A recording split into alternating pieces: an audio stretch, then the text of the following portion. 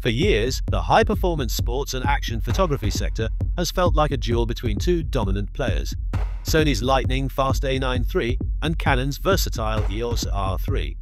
While Nikon's Z9 has earned acclaim for its formidable capabilities, it has largely watched from the sidelines as Sony pushed the technological envelope, particularly with the introduction of its groundbreaking global shutter sensor. However, whispers growing louder since late 2023 suggest Nikon is not just sitting idly by, they may be gearing up to deliver a game-changing response. Meet the Nikon ZX, a rumored flagship camera enveloped in secrecy, but potentially poised to revolutionize the industry by incorporating a global shutter sensor. Could this be the defining moment where Nikon reclaims the crown in speed and performance?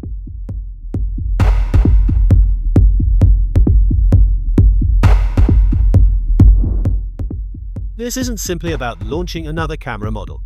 It's about Nikon possibly executing a strategic masterstroke, combining perfect timing with cutting-edge technology. The rumored Nikon ZX is said to be a flagship mirrorless camera explicitly designed to rival the likes of the Sony A9 III and Canon EOS R3, featuring a much-anticipated global shutter sensor. Reliable sources indicate that Sony Semiconductor may be supplying the sensor technology, the same type found in the Sony A9 III. Yet, Nikon's later entry into the market could allow them to implement improvements learned from previous products, potentially reducing costs and refining performance. At present, the ZX remains a highly secretive project, with only early prototype versions, box-shaped and far from final design, existing in controlled laboratory settings. These prototypes are handled exclusively by a select group of Nikon's top professional ambassadors, highlighting both the importance and sensitivity of this technology.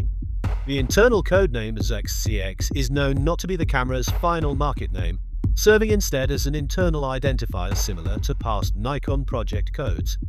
According to rumors, Nikon plans to distribute over 50 of these ZX prototypes to professional photographers worldwide for real-world testing by the first quarter of 2026.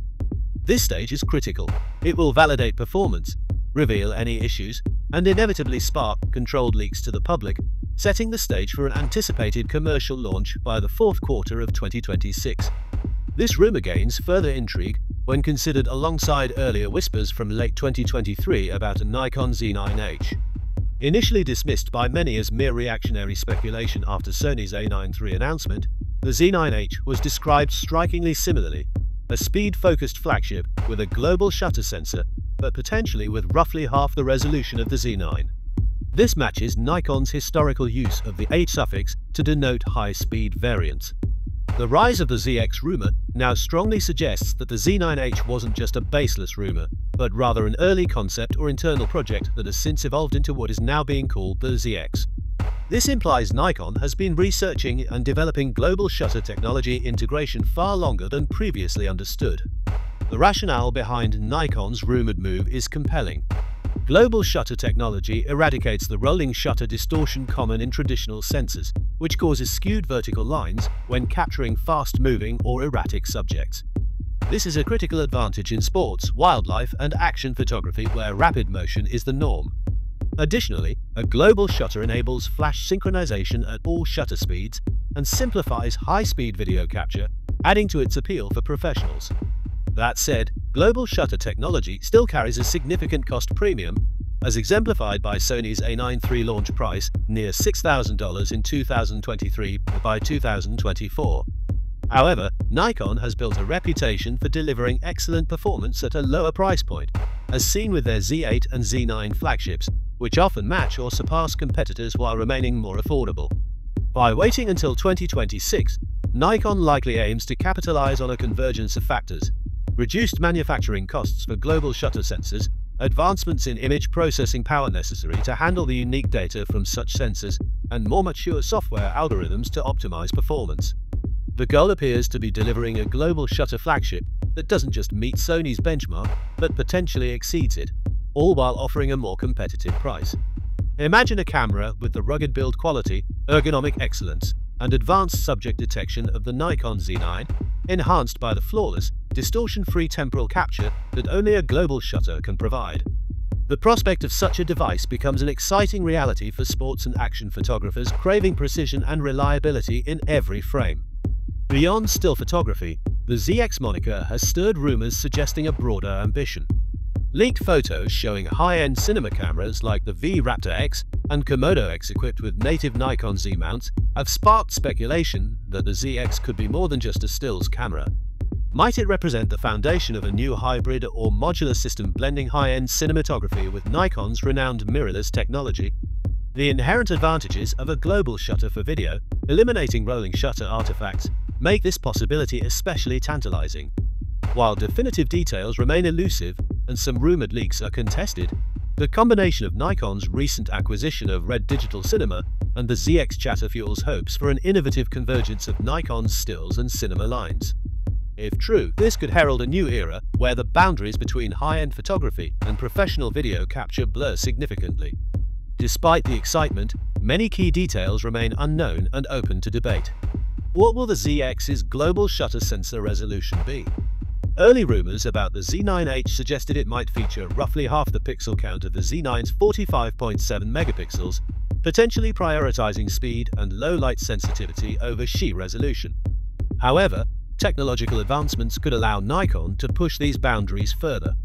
Other critical factors include how Nikon's image processor, likely an evolution of the powerful X-Speed 7 chip found in the Z9, will manage the unique demands of global shutter data. Global shutter sensors can present challenges such as increased noise or heat generation during sustained high-speed bursts and video recording. Battery life, heat dissipation, and autofocus performance under this new sensor paradigm are additional technical puzzles Nikon must solve. Meanwhile, Nikon's roadmap includes other anticipated releases like the Z63 and Zusa 73, which seem poised to strengthen the mid-range lineup ahead of any ZX debut. Where exactly will the ZX fit in this ecosystem? Will it serve as a direct successor to the Z9 or function as a specialized high-speed offshoot alongside potential future models like the Z92? The ZX name itself hints at a new product category, perhaps one focused on extreme speed or hybrid stills and video functionality. Is the Nikon ZX a guaranteed product? Far from it. The camera industry thrives on rumors, many of which never materialize or emerge quite differently than expected. However, the consistency of leaks over an extended period, detailed elements like a planned professional testing phase, logical alignment with Nikon's technological development, pricing strategy, and competitive necessity give this rumor unusual credibility. Nikon has demonstrated remarkable ambition since launching the Z system. The Z9 was a breakthrough, the ZF combined nostalgia with modernity, and the Z63 introduced important advancements. A global shutter flagship represents the next logical frontier, challenging, yes, but within reach. Whether the Nikon ZX becomes the ultimate high-speed photography tool or evolves into a versatile hybrid cinema camera, it could redefine Nikon's place in the market and push the industry forward.